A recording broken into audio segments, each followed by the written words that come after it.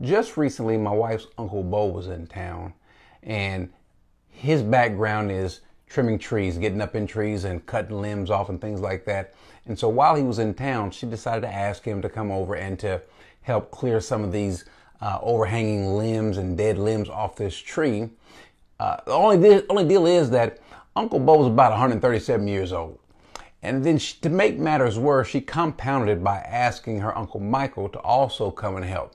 Now, Uncle Michael has some heart issues. I don't know, maybe he's had like 7, 8, 9 heart bypasses, something like that. Anyway, we're talking about a combined 200 years of experience, right? These guys are born in the 1800s, something like that.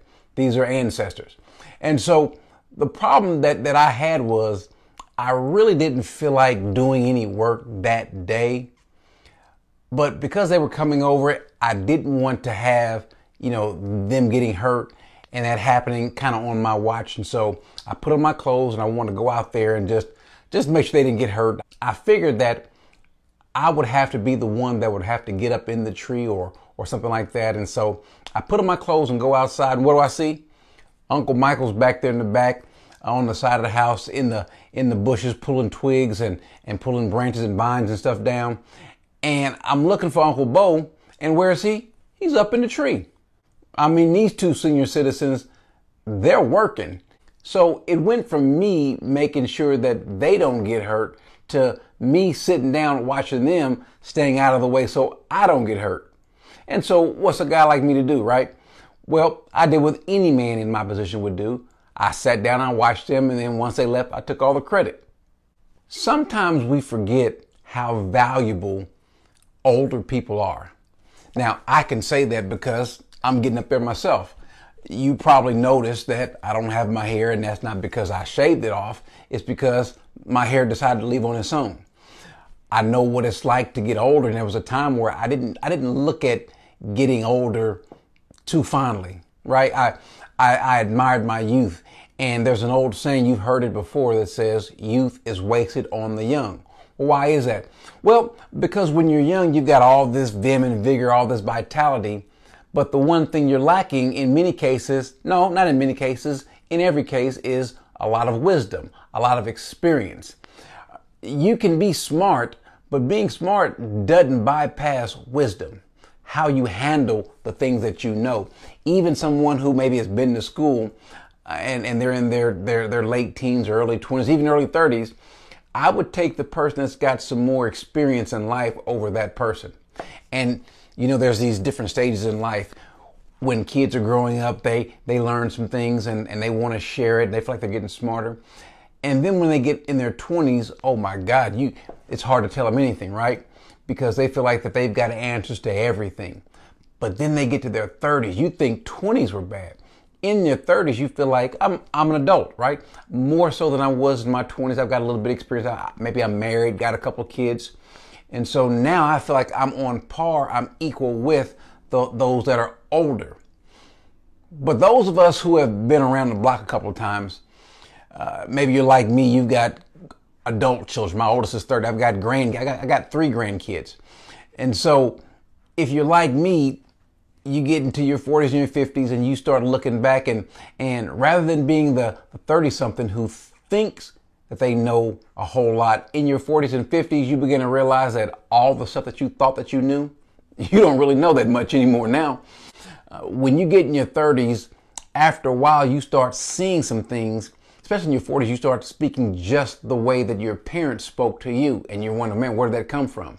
Well, that's what you call wisdom. That's what the Bible calls wisdom. In Job, the Bible puts it like this. He says that wisdom belongs to the aged.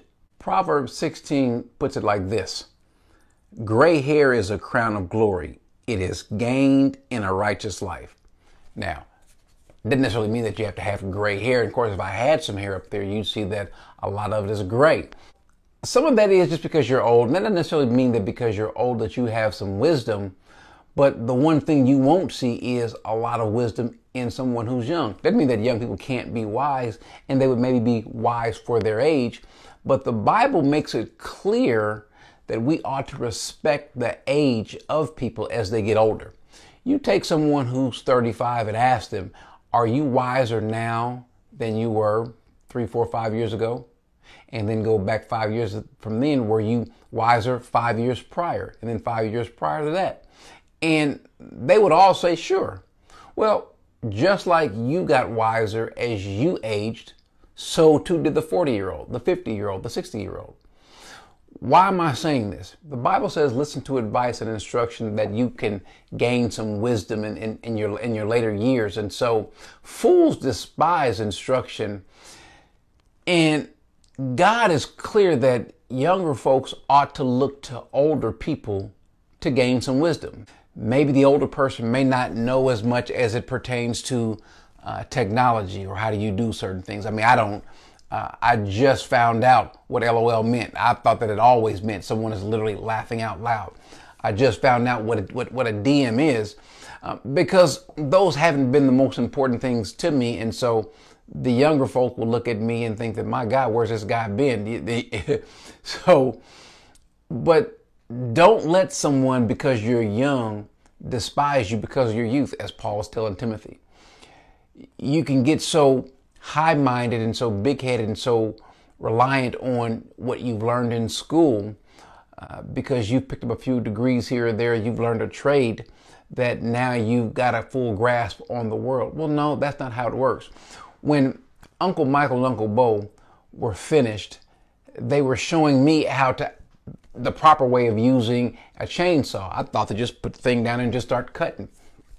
And they told me no, and they showed me the right way to do it.